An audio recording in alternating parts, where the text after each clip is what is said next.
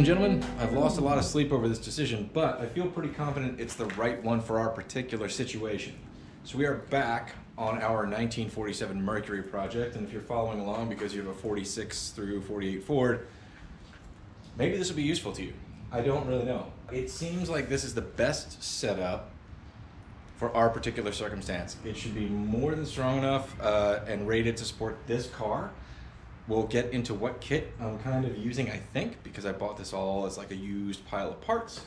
And we'll get into the whys and wherefores as we go along, because there are a couple of really good reasons that stood out to me why this might be the best setup, as opposed to the transverse rear spring. That was the setup I intended to use, and actually invested quite a bit of time and money buying parts to make that happen. So check out the other videos if you want to see what that's all about. That said, I spent enough time stewing on this. Let's just get in there.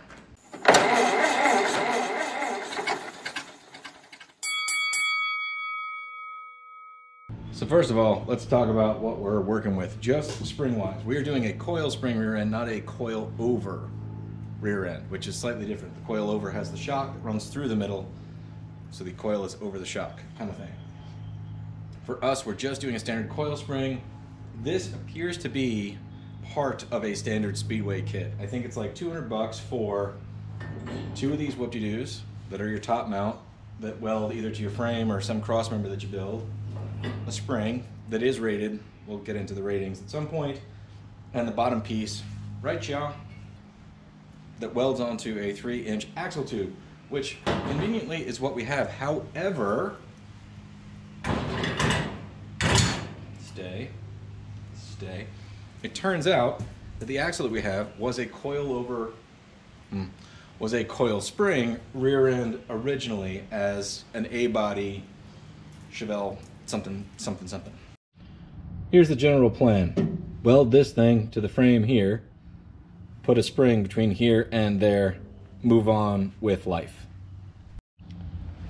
In order to get this welded here, we have to, address kind of this thing. So I drug out the old Holbegon and then found these fancy discs on eBay, which is pretty cool. Somebody was selling discs of every size and thickness. I was at work when I ordered these, so I ordered 3/16, which is actually thicker than our frame rail, which is kind of interesting. That said, but as you can see, they fit in our hole pretty well. There it goes. So step one is to weld these discs into our frame anywhere that our upper mount is going to stick to said frame, so that we have A, extra structure in there, and B, have a surface to weld to. So that's the general idea. If you started watching this channel while I was building the Model T, you may have seen me employ some questionable welding processes to get that body sort of back into shape. I'm a half-decent welder, it turns out, so what we're gonna do here is gonna be a bit more professional. We're gonna do the right thing and do it the right way and make sure that we have really good welds for all this stuff, because it turns out that suspension staying where you meant it to stay is critical to steering, and it turns out that steering is critical to not dying when you're driving a car. So, it's still me, even though we're gonna do kind of, the right way here. So step one for a good weld is to clean the surface. These are brand new. They don't even have any mill scale. I think they were water jetted, or could have been laser cut. I don't know. I didn't care. eBay. Always use eBay instead of Amazon if you can, like there's a chance I might be buying this stuff from you, and that'd be pretty neat. Not Jeff Bezos. Anyway, we've got to clean this area up here on both sides so that we have some nice clean metal to weld to, and then we'll set up this welder, which we haven't used on the channel yet. It's, anyway, we'll see.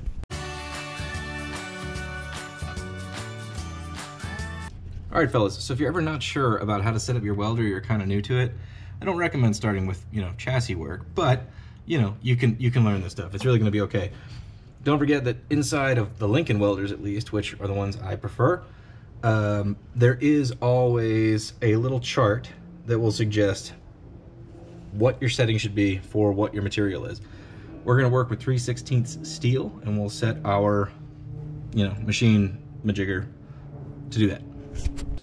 It gets a little more serious when you're welding on chassis stuff, so let's talk about the ranges of, probability of instant death. If you're doing the stuff like I'm doing on the Model T, 0 probability of instant death if your, body work welds crack or whatever. You may not win the Grand National Roadster Show or, be invited to Cars and Coffee again or whatever, depending on how judgy your friends are, but it's not going to hurt you.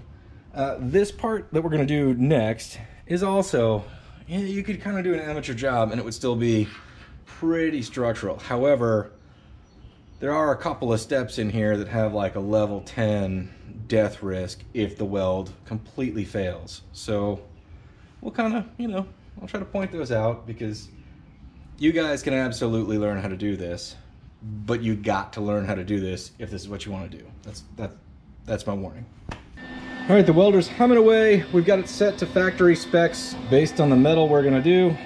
It's been a while since I've used this machine actually, so we're gonna go with just the factory settings and then we are gonna move on from there as needed. I don't use magnets often, but it's the right idea in this situation. You can see I've got a reasonable gap because I bought undersized discs just so that we would have that to get full penetration, as they say. No dirty jokes.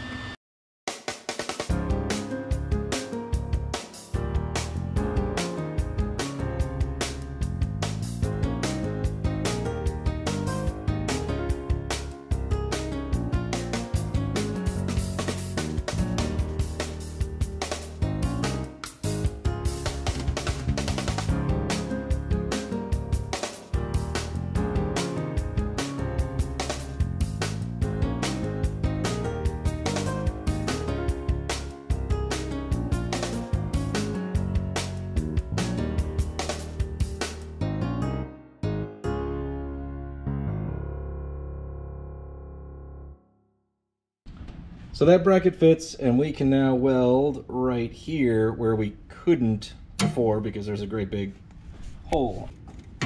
I've done my research, and with this spring rate, the spring rate that's offered in the kit, using a handy dandy chart thing that Speedway made about spring rate, compression, with the weight of the car and the weight of the rear end, and they actually had a really nice chart that included 4678 Fords, what their weight was. What that told me was, with this spring rate, this is a 14-inch spring, and with the weight of the car in its neutral position, it will compress 4.5 inches, leaving us somewhere around 8.5, 9 inches. Guess what that is, fellas?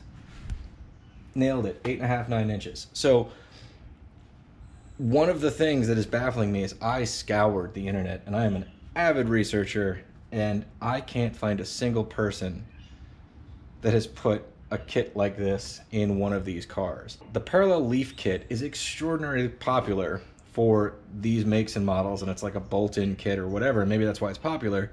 There's nothing wrong with leaf springs. In fact, that's what I thought I was going to do originally until I tried the transverse spring and failed. But it's close to $800-900. Chassis Engineering used to make one. Now I think only TCI, Total Cost Involved, makes one. There's nothing wrong with it. It just seems like a colossal pain in the butt, and it's very expensive. This, if my floors weren't already, where I'm sitting wasn't already removed, this would be a lot more invasive, I think, but maybe not. I'm not really, I don't know if you guys have ever tried to measure and drill holes for a bolt-in kit on an old Ford frame. It's not as easy as it sounds. Either I'm the first person to do this and I'm a genius, or I'm a complete moron. We will find out once this is done. Anyway, I'm gonna move on to the other side, trim that floor back, fill those holes, and then we'll be ready to do some real mathematicals.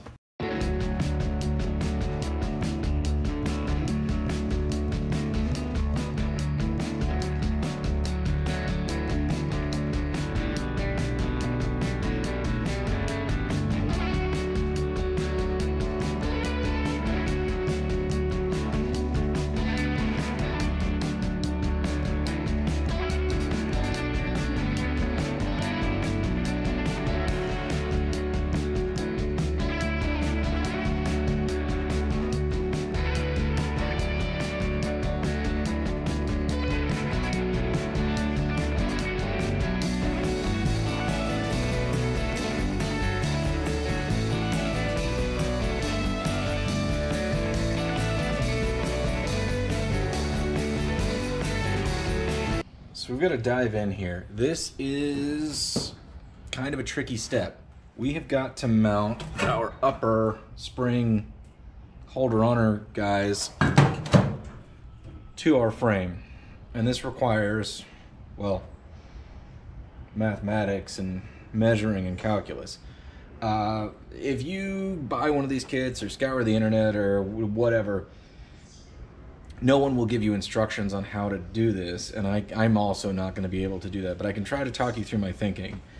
I think there are just so many variables in place that, you know, if you don't really do them all somewhat correctly, you're going to screw things up. Here's what I've measured so far. From the center of the stock spring mounting thing on this rear end to the center of the spring mount on this end is 35 1/4 inches. Okay, there's not going to be a quiz, I'm just saying 35 1/4. From the center of this pushed directly up against the frame rail to the center of this upper mount pushed directly against the frame rail is 35 inches as far as I can tell. There's probably a little squidginess in my measurements, but I think it's going to be okay. That means we are maybe 1/8 of an inch off on either side. Plus, we've got some room to move around on this one. Let's say you didn't purchase a rear end that was a coil spring rear. Well, the kit comes with these handy dandy things, and you just, you know, slide them along the axle until they're the right distance. So those would go on like so, and you just slide it till you're happy with it, weld it on, and call it a day. So I went back and forth in my brain pan about using the factory mounts on this rear end. And I thought of everything. I thought, well, they'd be easy enough to cut off and replace with these other mounts. What if the spring is acting as a lever to push the front of the axle down to twist it? And I was like, well, maybe that's good because every time you accelerate, it'll lift it. The pinion will try to lift, and this will give it an extra bit of leverage. And then I thought, well, then when you brake, it's the opposite. And then I thought, well, wait a minute. Look how much leverage there would be. So I've done a ton of measuring on this thing, and basically I've determined that in this particular case, the center of this is roughly 2.5 inches from the center of the axle tube, right? Okay, do we follow? 2.5 inches. That means this thing needs to get welded onto the frame in a place 2.5 inches from the center of the axle tube. Well, we've got to figure that out. And my solution for this is to go off the bump stop. In a different set of circumstances, maybe somebody would want to pull tape measure from wheel to wheel and use the wheelbase to figure out how to center it and all of that stuff. In my case, all the suspension is loose or missing or whatever, even in the front, it's barely there. So I'm gonna count on the assumption that the bump stop was going to hit the center of the factory axle, because that's the only thing that makes sense. And we are going to line up our spring mounts as such and tack them in. That means we are coming 2.5 inches from the center of this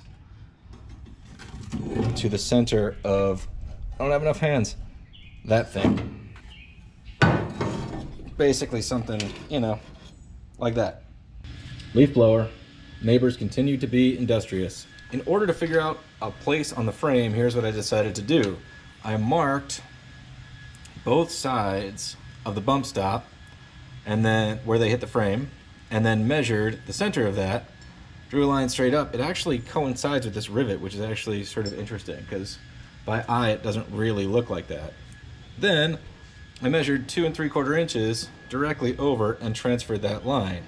What that means is at 2 3/4 inches, our thingamajigger should be centered. So let's measure center on this and then we'll line it up.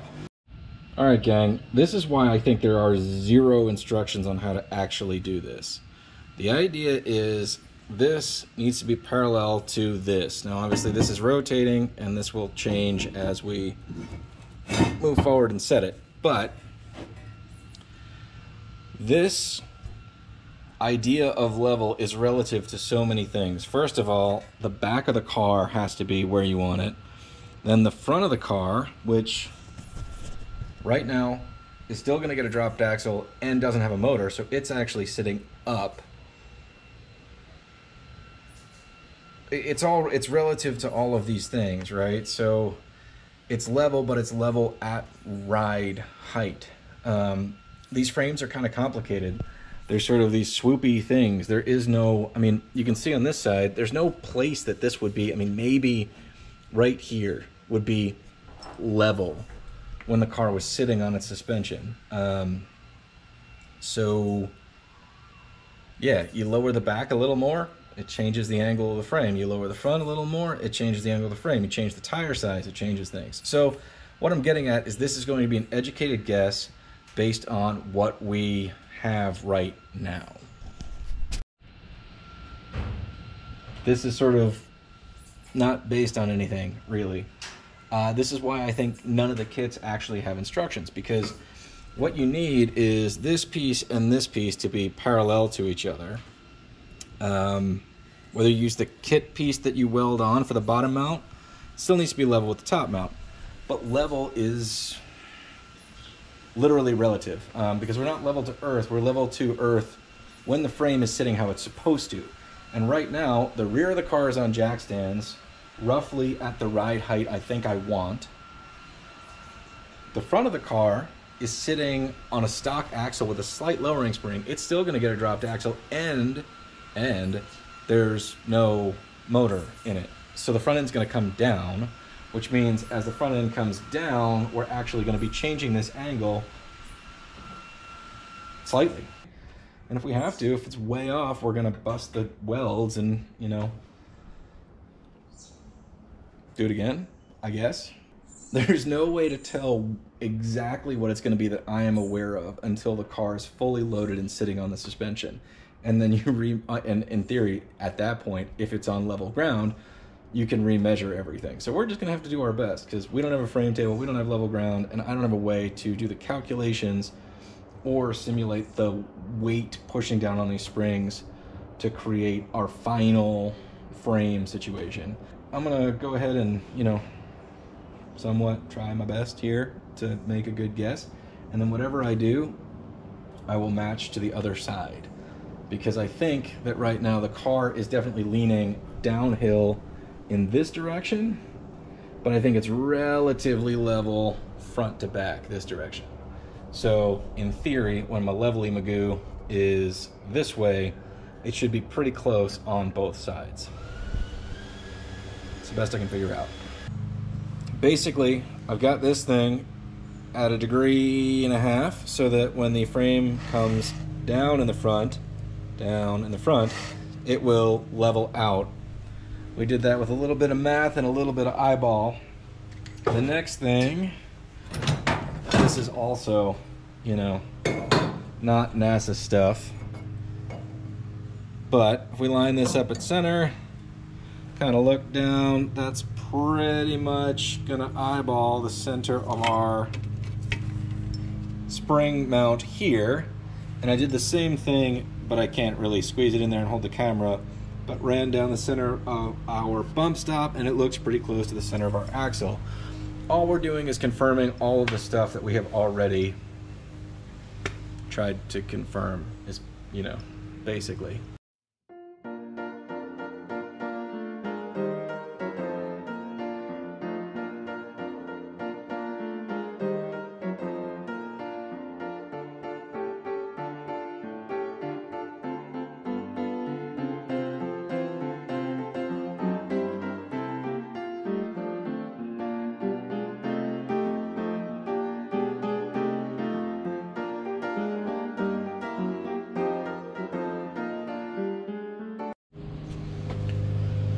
All right, so we've matched the angles on both sides.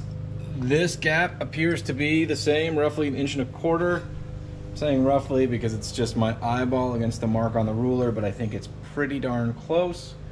We've lined up our mark on the center of our cup spring mount thing to the mark on our frame, which we derived from our distance from the center of the tube. So I guess I'm just talking through to, you know, like a pre-flight checklist before I start welding. We're gonna have to fill in up here, but I should be able to get some tacks in here that are more than strong enough. Now that I've said that, you know, we're talking about levels of death in welding. This has to be welded on really well, because if one of these things comes flying off on a big bump, well, you know, the frame's going to drop right down onto the axle. We're going to be in a world of hurt. The tire will blow out, among other things. So this does need to be welded very, very well.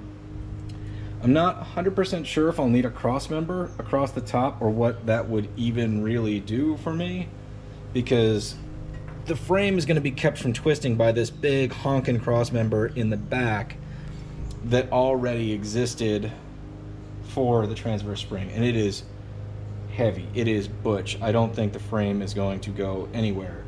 My only concern would be if, you know, the force here could lift it up, but I think that the way that this bracket's constructed, so long as we do a good job of tying all of this in right here, it's going to have a hard time going anywhere. We'll weld this whole front edge, this whole side bit, everything. So yeah, I'm gonna check everything over one more time, and then we'll go ahead and weld it. All right, gang, I've spent a ton of time ruminating on this, and I even put it down for like 6 hours after I got these two pieces clamped in here, and I just can't really think of a better way to do this outside of somehow trying to pack up this project that I made, you know, immovable, and moving it to a flatter surface. I think this is as good as it's gonna get, and I think it's gonna be all right. I've never done this particular type of rear end install. It is, even if it wasn't coil springs, it's still kind of hard to locate an axle on a frame like this, because there aren't a lot of places to measure from. So anyway, that's the nerve stalking. Let's go ahead. We've got a task ahead of us. I've got to tack this in well enough that it will support the weight of the car while it just rolls kind of dry weight, and we'll finalize those welds once we're certain we are satisfied. But to be certain we are satisfied, the welds have to be good enough to carry the weight of the car. Challenge accepted. Let's go.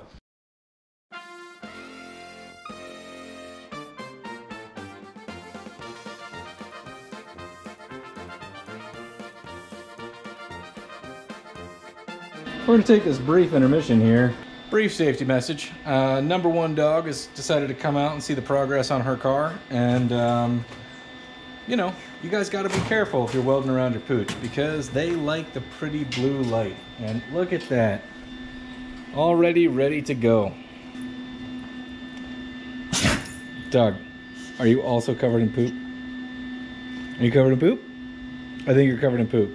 What is all that? Is that all poop? Doug, should we play Is It Poop? Dog, it's on your brain. Best dog.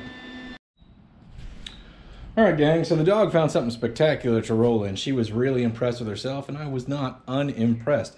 We had to take a brief hiatus to, you know, wash said dog, which is now complete. The dog is 50% cleaner at least, but I am also 50% more wet. Now that I'm 50% more wet, I am, on the one hand, far less likely to set myself on fire, but potentially far more likely to electrocute myself. So it is with water and arc welding. All right, gang, we have our upper coil mounts tacked. I believe pretty well. That welder did some pretty serious work. I've got it in multiple points around to deal with all the forces, right? We're gonna have to weld the pants off that and really finalize it later. But again, you know, I don't know if I've screwed this up yet. Let's pretend that those are in the right place and the tacks are strong enough to hold the coils. We're only about halfway there from trying out this whole contraption. If you put the leaf spring kit in, move on with your life. If you are doing coil springs, coil overs, or a transverse rear spring like I intended, This next step is going to be something you will indeed encounter. You have got to locate the rear end. Not like, ooh, look, there it is. I located it. Like, you know, in the car. Ladies and gentlemen, the torque tube. Somebody correct me if I'm wrong, but it's my understanding that this thing is called the torque tube not because of the torque of the drive shaft on the inside, but rather it is a solid piece that keeps the torque of the rear wheels from spinning the axle backwards. This, my friends, functions, among other things, as a huge lever. Well, we don't have that anymore. So we got to do something else.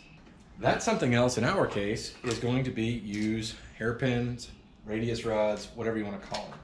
Technically, as far as I understand, these are actually radius rods. Rear radius rods if you want to get specific, but it's kind of like the rear version of Ford's wishbones. This will take the place. The other option on a rear end like this and a suspension setup like this is a 4-bar suspension. And I'm not going to get into that because I don't get it. I mean, I get it, but because I don't know. Yeah. So here's the thing. With the rear end and suspension and movement, a guy's got to think about all of the forces involved. Because that's what I'm thinking about right now, because I don't fully know how I'm going to do this, but I got an idea. The basic idea is this attaches somewhere on the front of your frame. This attaches somewhere to your rear axle. So that when you accelerate and your rear axle wants to twist up because of the force of the tires on the ground, well, this stops from doing it. And when you decelerate or go in reverse, the opposite. The pinion wants to rotate this way, and this will keep it from doing so. Now, the suspension allows the up and down attitude, which is what this joint is for, so that as the axle goes up and down, this thing can go up and down, right? So what I understand is I want this thing at the center of the travel so that when it goes up, it goes from here back to neutral and down here back to neutral. That's one thing I think I kind of know. Next thing's a little more complicated. The next thing is the angle of the dangle, boys. And what I mean by that is, sure, simple enough. Car goes up and down. Attach guy to said frame. This thing will go up and down. Au contraire, it is not so simple. What we need to do is find an angle in towards the center. Let me demonstrate. Allow my arms to function somewhat, you know, like a pivot point for a rear end. If my ladder bars, hairpins, whatever you want to call them, even if you're using old school Ford radius rods, go straight out on your frame, and these are the wheels, it feels like the wheels should be able to move independently of each other. That's kind of not true. Allow me to grab a level, straight edge thing that's, you know, solid to demonstrate. Pow! Magic. So, here's the deal. If my arms are straight out, every time this one side goes up or down, which is how a rear end really works, it goes over bumps. It's not always convenient like this. Now, if you're building a drag car, that's very different. Set your suspension up to go like this and hold the wheels on the ground. If you'd like to turn your car and maybe like swing into a driveway or go over uneven surfaces, your rear end is going to go like this. Now, all of that rotation is in my shoulder, which is represented by the joint here. You will notice that these are fixed points on this end. So your rear end travels in an arc no matter what you do. Right? Let's look. It's like a circle on a pivot point. So no matter what you do, it's kind of a twist. It seems to me like an old Ford style wishbone. If you make a triangle out of it, it's far more forgiving. So we have to find a way to attach our ladder bars in a way that lean toward a center point that somewhat resembles the arc the rear end turns in. I know it doesn't feel like much, but it's a big deal.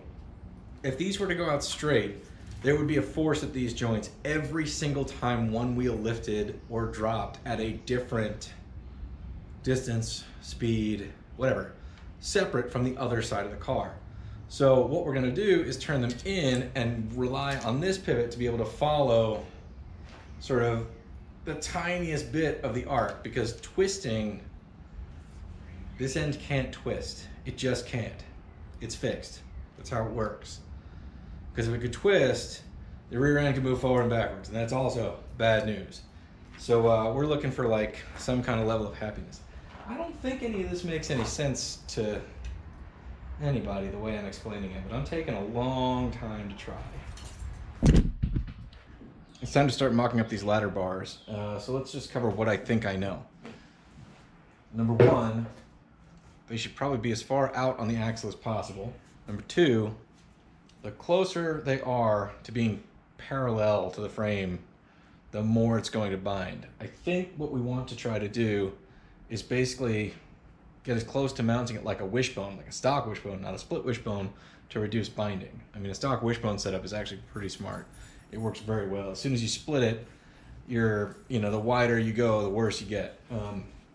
I'll remember that and ignore it on the Model T here in not too long.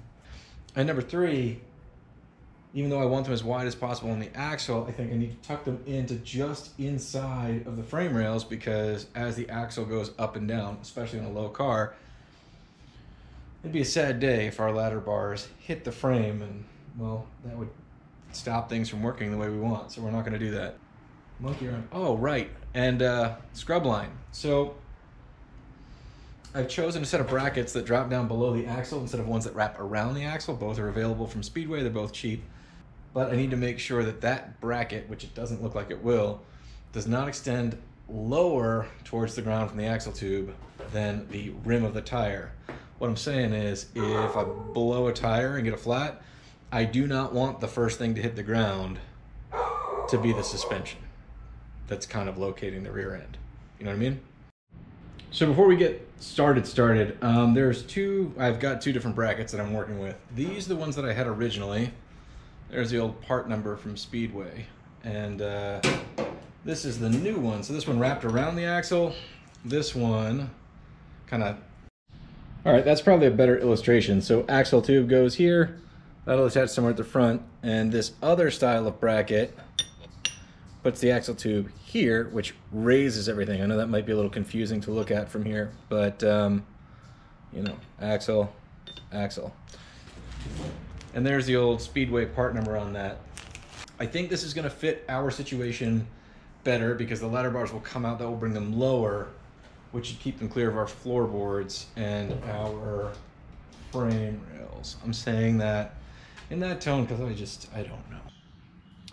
I'm thinking this is about right where I want to be for my mounts for the radius rods, hairpins, ladder bars, you know what I'm saying? Because I want to be inboard of this frame rail right here so that the up and downification happening doesn't hit this thing. And then I'm going to come off this X member for the mount on the front of this thing and sneak it as far as I can towards center and just call it a day.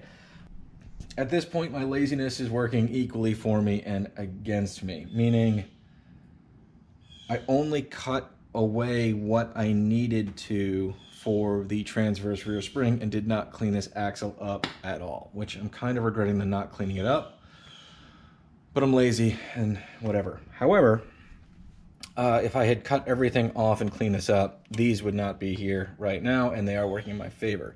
Unfortunately, this section is not. So I'm gonna continue on the lazy path and do the bare minimum to cut that bracket away for right now and get a point where I can kind of tack weld these sections in. I mean, it's gonna do, I'm not gonna justify it, let's just do it. Well, I did not want to drag this rear end back out because it took a lot of shuffling to get it in the right place, but everything's in my way. It's really difficult to work in there. Let's just drag it out, clean it up, see if we can make this a thing.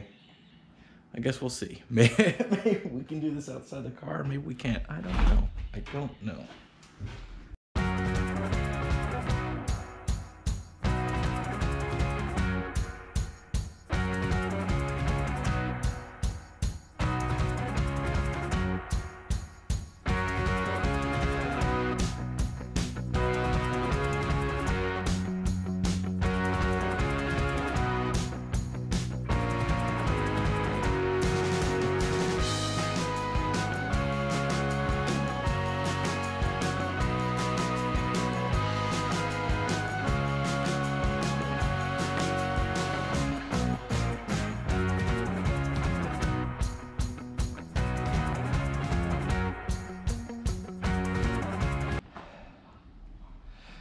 Okay.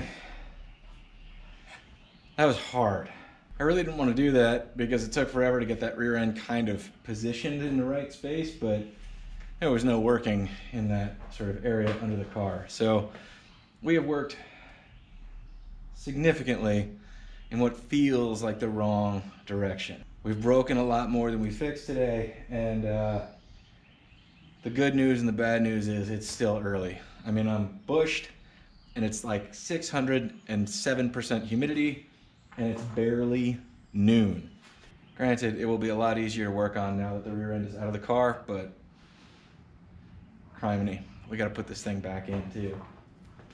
Woof. All right, so we're gonna leave these. We're gonna 86 what's left of this lower 4-bar mount. I'm sure, you know, there will be a time where I wish I had that. I would just put a 4-link suspension. That was close to the stock Chevelle, but you know, we're gonna try these ladder bars next.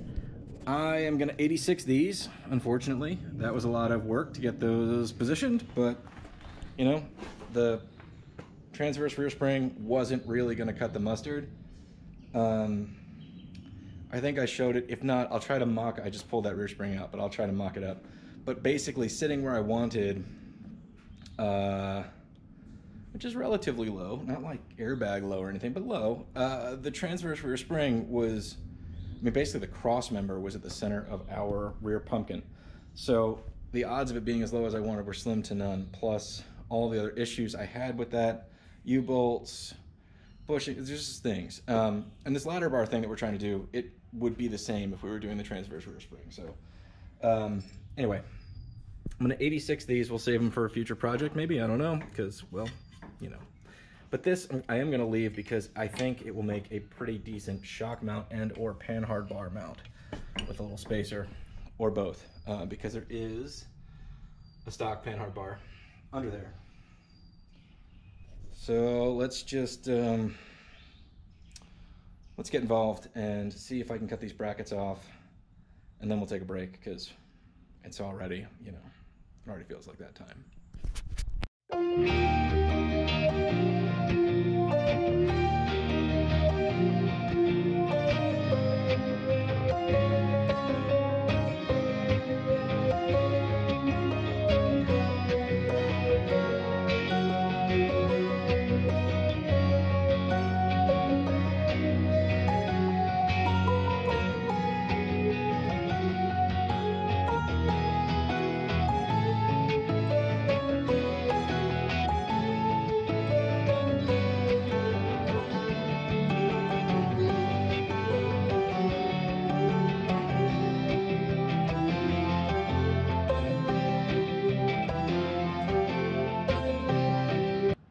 It's one of those moments where you got to look at yourself and say, hey self, is this really how you want to spend your spare time and your spare money? Because it takes a lot of both.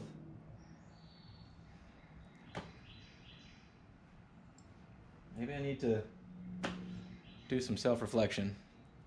Guy could spend his time relaxing while saving up for a pool instead, I guess. But no. Here we are. Here we are. Took a break, had some hot dogs, which I love, so that was a wonderful decision. Seemed like a better decision when I was inside in the air conditioning, but no, we're back out here.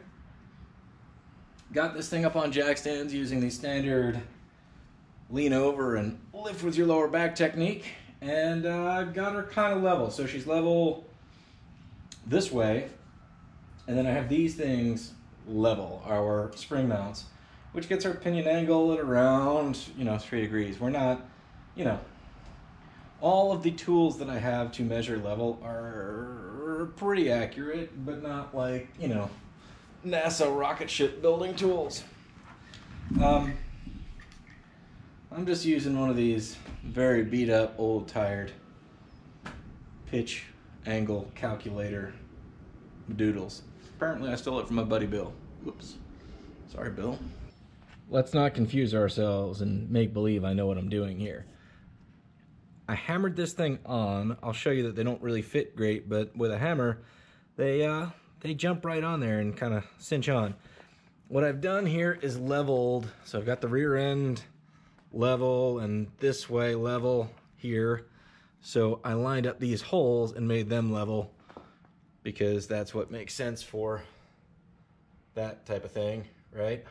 I got the measurement, you know, from where it kind of landed after beating the snot out of it. It's 1 1/16" off this other mount. It's kind of an arbitrary number in this particular case. I'm gonna go with it because it's gonna work kind of the way I need it to, meaning it'll tuck these brackets just inside the frame rail, so we shouldn't have any interference between our ladder bars and our frame.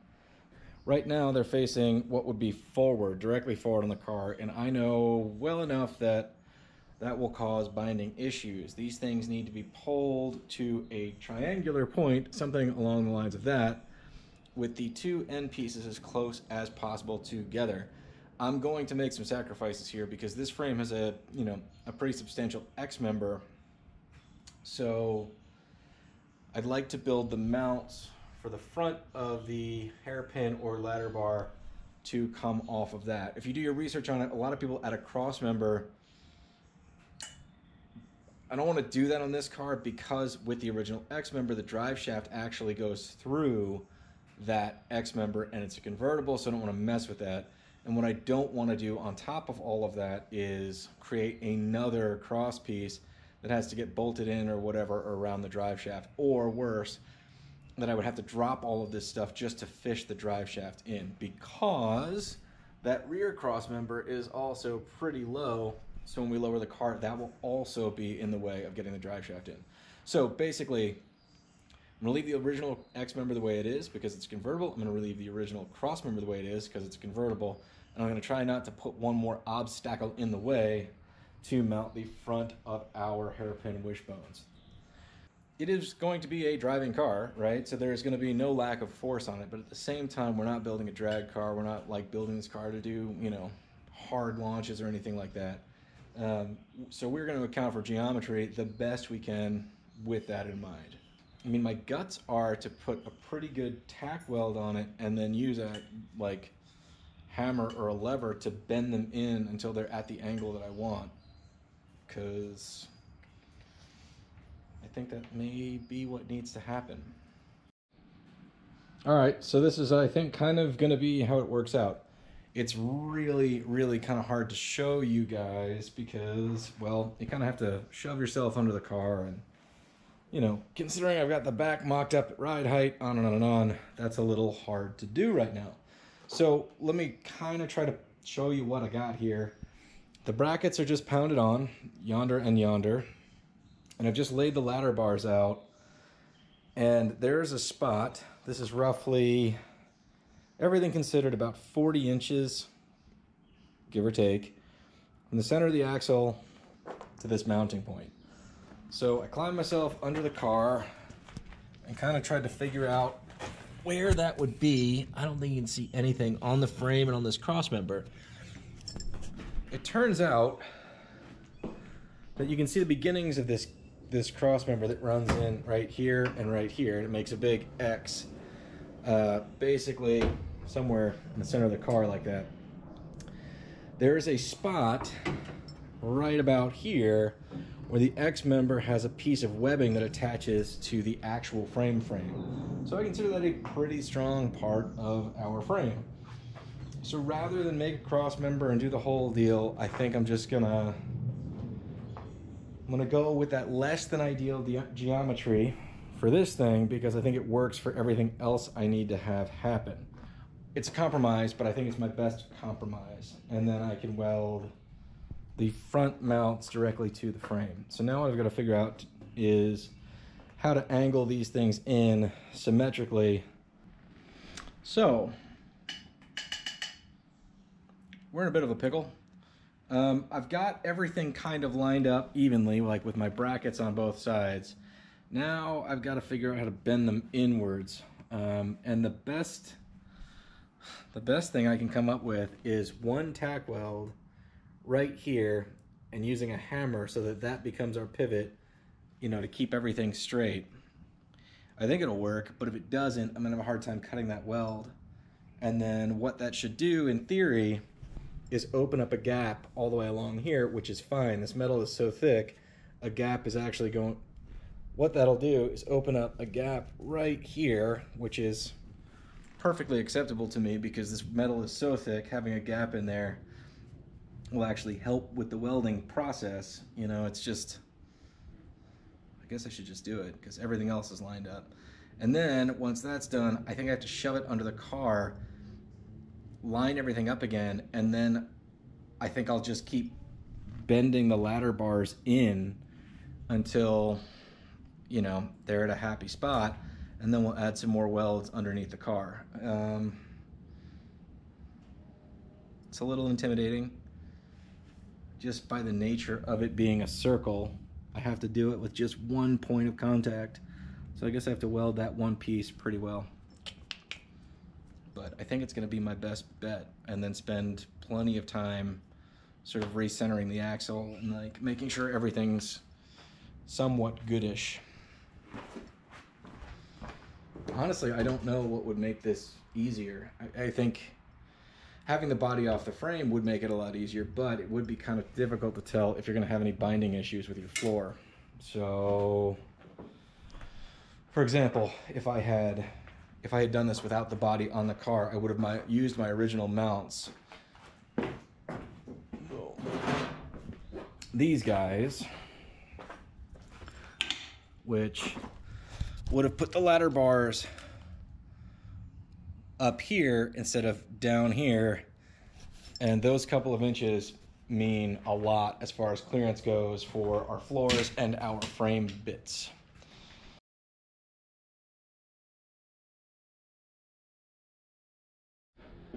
All right, gang, I don't know where we left off because we've left off so many times. I've been struggling on this rear end, trying to get it located and suspended for 2 months, I think, worth of spare time. It's slow going, and it takes a lot of measuring and a lot of figuring, and we've changed course a few times for, you know, all the reasons that you've seen so far. As of right now, I've got the bracketries lashed on with rope, I kid you not, and the fronts underneath the car are currently mounted with some clamps. So I think it's kind of working out. I've got some bracketries attached to the X member on the frame. They're relatively small for what we want them to do. They're more than thick enough, but I think I'd like to have more surface area to weld to, so we will add to that and reinforce it somehow. Think plate steel or piece of channel, or you know what I mean. We'll figure that out. All right, so the struggle continues. Here's the plan on the back half. I'm gonna make this distance the same on both sides. I'm gonna make this angle the same on both sides. And I need to make it, this bracket, I want it to be level. Not 100% sure on exactly why that is, but I feel like that's how it ought to be. The issue with that is this thing is laser cut for a 3-inch axle tube and fits tight. Only if you were pointing it straight forward, perpendicular to the axle.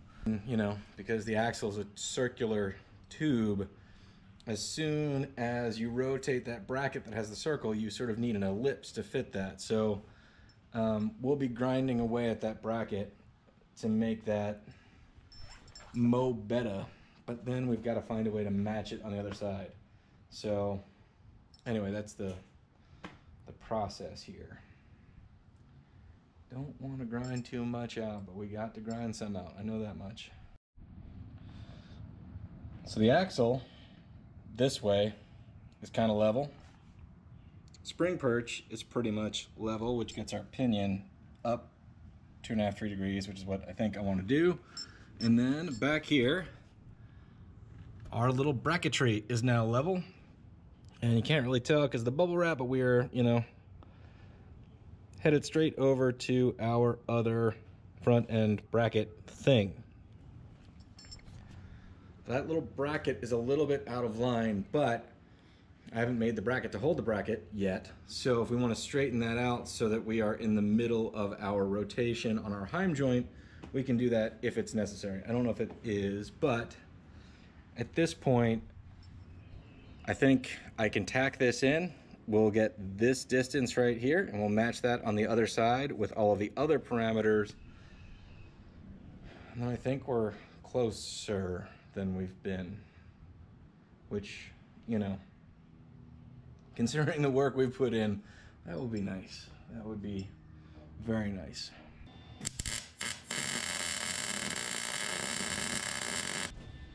All right, let's swing on over to the other side and see if we can match that. Let's get a dimension though first before we go to the other side, because we're gonna need to know how many numbers on the machine it is. Well, we're tacked in on both sides now. You can kind of eyeball that hairpin radius rod thing headed to that bracket that I've just got clamped on up front there. So let's figure that out. So any of you chassis builders out there, cut me a little bit of slack. This is just a little hot rod thing. Now that doesn't mean I get to ignore the rules of geometry and all that. Considering I can read, I'm aware, you know, of instant center and the idea, and generally how that may want to look on a car like this. We're gonna have to squint. We're not really gonna nail that down. So I just need to get these things mounted, and then I need to take a look, because already eyeballing it, it seems like I screwed something up with my spring mounts. So we're gonna have to get back to that anyway. So first things first, let's dive under and take a look at this. So welcome to under the car. There's probably a better way to do this, meaning, you know, if the body wasn't sitting on the frame, we'd be able to do this from the top, which would be great. We could measure things and see things and generally do things more better than this. But we're gonna have to make do, because the relationship of the frame to the rear end is kind of critical. So if I lift the car up any more than it is now, it's gonna change the angle of the dangle and, you know, all the things we've been trying to calculate on. Gang, rust removal is always a filthy process, but it's way worse when it's like right in your face. And the spiders, great, sweet, splat. Is there a little feller? I guess I have to take this out. Let's just keep working backwards. Let's just do that. That's better. That makes sense.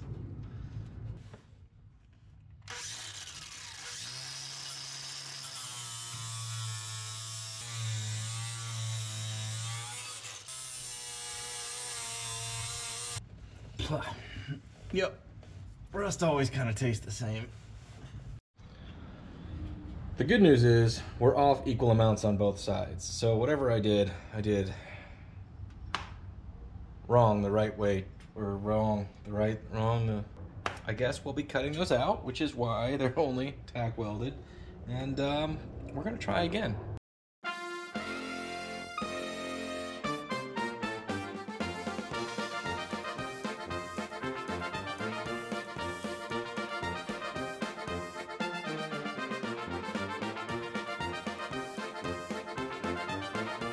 Gang, if you keep screwing stuff up, eventually your brain smarts kick in, and then eureka, plumbing supplies. Found some 4-inch PVC tube that's been sitting in the dirt forever. Ta-da! Much more smarter. So we stick that in there, standing in for our spring. We take this guy here, slide it in, jostle it around until it feels like it's kind of right. We can put our level maker thing on it. You know, again, we're just gonna be close. Like, this frame's close to level, but it's not like level. We're not on a frame table. We're on an uneven gravel parking pad with plywood on top. So like, let's just get our expectations about there. This is much more smarter. Like here, you can see, granted I haven't like check this all for line aptitude, but whatever I did before was this many wrongs. That's my old mark. That's where it ought to have been. Yeah, don't know what I did, but I did it. So that's why we tack things, and, you know, sort of redneck genius, you know. Nobody should be letting me build rocket ships or anything for NASA, but this might work for, you know, a jalopy. Problem number 28.2 is how to get these things symmetrical. And the best I can do, and what I'm gonna do here, is level it in this axis, level it in this axis, and then make sure that my starting point is the same distance from a measurable point on both sides. So I've got 9 3/8 coming off this bracket to my center point. I've got the same on the opposite side to the center point here. Is it perfect? Nope, but I sound like a broken record with that.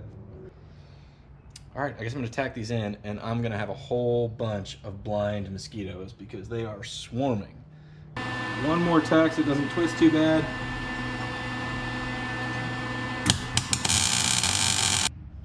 All right, that looks right. Now, just because it looks right doesn't mean it's right. But if it looks wrong, it's probably wrong. You know what I mean? So we're already better off than we were using the eyeballs and our best measuring capacity at this point. We should have a little forgiveness because it's a spring, but the exciting news about this is what, in theory, our ride height will be with our rated spring, right? So if the calculus is correct and the general estimations on the Speedway website thing with the chart, what I used to mathematic this out, our spring should roughly compress about 4.5 inches, which will give us this 9 and, you know, somewhere between 9 and 9.5 inches compressed when the weight of the car is sitting on it. So this is 9 3/8. Not so bad, right? I reckon we got to move on to the front of our hairpins because they're just kind of dangling in place, and I've not painted myself into a corner like this in a long time. Like, I don't even know if I can fit this helmet under the car where we're headed. I guess we'll find out. I've got to weld these tabs in for the front of these hairpins, or at least get them tacked. I feel as dumb as this looks. I am laying in gravel, getting eaten by mosquitoes. I have a perfectly good concrete floor garage 30 feet that way. I'm a moron. Finally understand what stupid is as stupid does actually means. I've made this so hard on myself. I mean, not that this stuff's supposed to be like easy, but I'm learning some lessons. Time is just marching on. The sun has set and risen yet again, and it is already evening time. And, you know, I let this marinate overnight because I really wanted to swap those PVC tubes out for the springs last night. It felt hasty, and I, you know, caught myself before I did it because I was most likely going to hurt myself or break something, or hurt myself in the process of breaking something. So with fresher eyes, I'm gonna put my, you know, see if I got any common sense to look for problems, and then maybe, just maybe, we'll get this thing back on some rear wheels, which, being honest with you, it's been a long time. Without a doubt, just spent more time looking for 7/16 hardware, you know, in every miscellaneous hardware bucket, pail, drawer, than it would have taken to just go buy the correct hardware, but, you know, I didn't. So here we are, and we have everything loosely bolted, which is probably dangerous.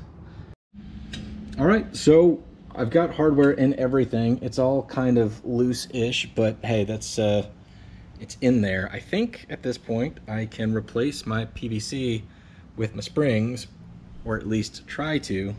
I'm stalling because I'm counting on the tack welds to hold everything in place, which I hope they will. Obviously, we wouldn't be driving it like that, but you know, we're in a testing phase. Because of all of the different spots we have tack welded, there is absolutely the chance that this thing goes full rud, which is, you know, rapid unintended disassembly for those of you that are not familiar with that. All right, gang, I asked the pocket computer, and it turns out that the, you know, tensile strength of PVC is over 4,000 pounds for this 4-inch stuff. So I'm gonna go ahead and say that it is likely just as strong or stronger in compression. Probably, maybe, I don't know. So what that means is, in theory, if I put a jack under this rear end and lift the back of the car, well, the PVC, if it doesn't explode, will test the strength of those 2 tack welds right there. And in theory, maybe, possibly, test the tack welds on everything else for this one side. So is it a good idea? Probably not. Am I going to do it anyway? I think I am. All right, well, it's off the jack stand, which means the PVC and our tack welds are lifting the car, which is wonderful news because I really was upping the ante here. I've got my welding tank with no cap strapped to the side of the car that I'm lifting with a piece of PVC. So if anybody's giving out, you know, MacArthur Genius Awards, you tell them to look me up. All right, so I think I'm gonna pull this jack stand and try to lower this side of the rear end as much as I can. It's gonna show us a lot about travel on these ladder bars here. And if they bind or twist or whatever.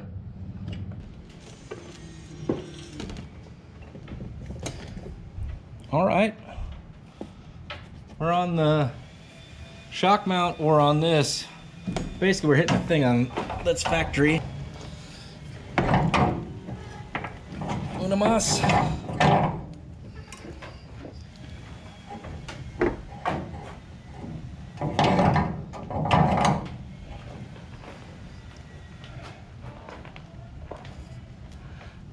Oh man, gotta lower it down again. Well, we survived that part.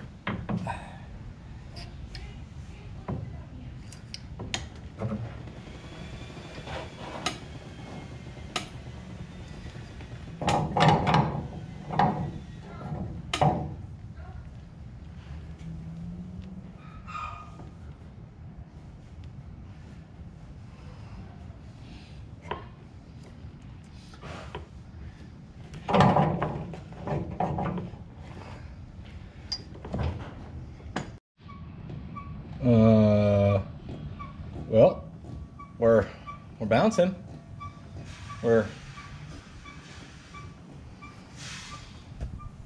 That's exciting and terrifying.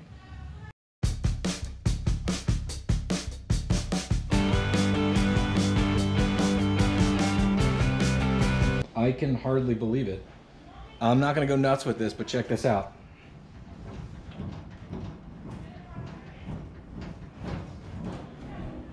It's moving. It's suspended. This tire over here is kind of flat, so the rear end is like the car is leveling itself. It's doing all the things. The ladder bars are allowing it to move. This one's obviously, you know, you can see the frame moving and the ladder bars not. So I think it's you know, it's doing the thing it's supposed to do, which is pretty great. There is this remarkable amount of lateral movement, which will, you know, make me pretty nervous. But the original rear end had a panhard bar, and we will be working off of that. I've made a mess out here over the last couple of weeks trying and failing on this project. But there's the original panhard bar. It lined up with the spring mount. So we're gonna see if we can kind of tie that into that shock mount over there. And that's what we're gonna use for our shocks. But here is something important to see. Let me see, I'm gonna go move some heavy stuff for you just because I think it's important that you see what we got going on here. If you're thinking about doing, Jesus, I'm covered in stuff. If you're thinking about building a 46.78 Ford, I think this might apply to something as early as a 3940, but let's ignore that for now. Let me show you just the rear transverse spring sitting on the ground here, right? It would sit on that cross member right there. What you're looking at right here is a lowering spring. So it's de-arched, it's reverse-eyed, and I've removed a few leaves from it because this was, as we all recall, our starting point many, many moons ago. But what I'm trying to show you is that with this thing sitting on the ground, I understand it's unloaded, it's only about 2 inches from where our rear crossmember is sitting right now. And if we recall, our bracketries come off the center of the axle tube, meaning that where that shackle is sitting would be the full foot off the ground to the center of the axle tube and would be lifting this crossmember basically the entire height of the arch right now. Yes, it would settle. Yes, the weight of the car would make it a little bit lower than that. But right out the gate, I've got the back end of this car lower than would have been possible with the rear spring. And I have some adjustability. I can make it go up if I need to, which I don't think I will. And I can bring it down even further by cutting a coil, ordering new springs. You name it, we can do it. So again, we're not done here. We got a lot of work. We got welding to finish up. We've got a panhard bar to sort out. And we've got shocks to figure out. But we're starting from a pretty good place. I think we're going to get the look we want. And, you know, this kit is not easy to do, but I don't think anything is. I mean, maybe leaf springs would be easier. Maybe they would be. I don't know. They cost twice as much, and I didn't have any. And this kit, you know, if you have full floors in your car and you're starting with an existing running car, this is probably not the way to go. Because if the rear floor or section wasn't missing on this car, this would have been really, you know, invasive, first of all. And second of all, very difficult to do, like more difficult even than it was. So I'm getting eaten by mosquitoes. So yeah, I don't know how many of you guys out there are just watching me fail, and how many of you guys out there are just trying to learn a thing or two, or learn from my mistakes is more what I'm trying to get at, you know. Let's put a fender on it and see how she does.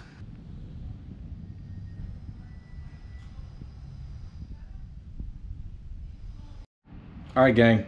We are in much better shape. I'd like to get it a little bit lower, but that should be easy enough.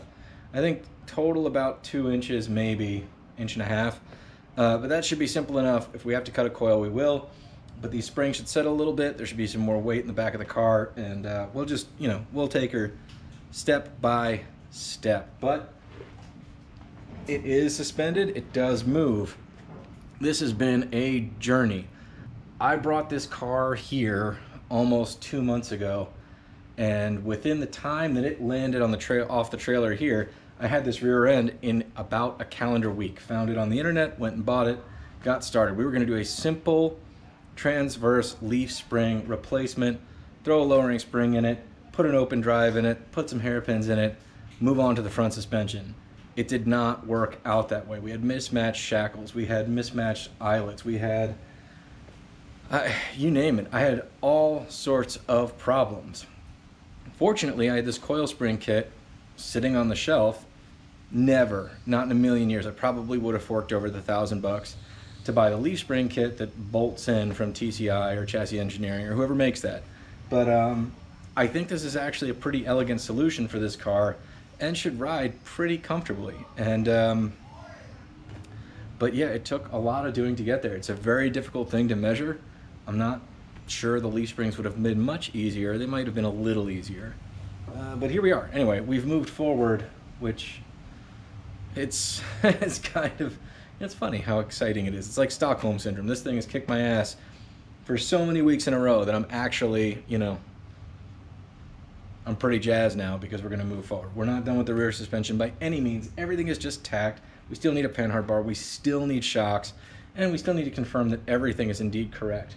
But this is sitting on springs for the first time, like the first time since I got it in 2009 or so. And what I mean is, it came in with this busted rear end that has no drums, no backing plates, none of that stuff, with its stock spring, and it rolled off the trailer after I bought it, and I just had to see what it would look like when it was lowered. So I took a Sawzall and cut the shackles, cut the spring mounts, and dropped the frame right onto the axle, and I thought it looked killer. Well, 10 years later, we have the start of suspension again, where it's not sitting frame on the axle, and it's not sitting just on jack stands. There are jack stands in case any of these welds break. But yeah. All right, enough rambling. Good luck on your projects out there. Thank you very much for watching Between the Sharks. If you've subscribed, I really appreciate it. It's very encouraging. We will see you next time when we actually start moving forward on this project. It's a pretty cool project, but man, that's been a fight. So I think we finally won a round. We'll see you next time on Between the Sharks.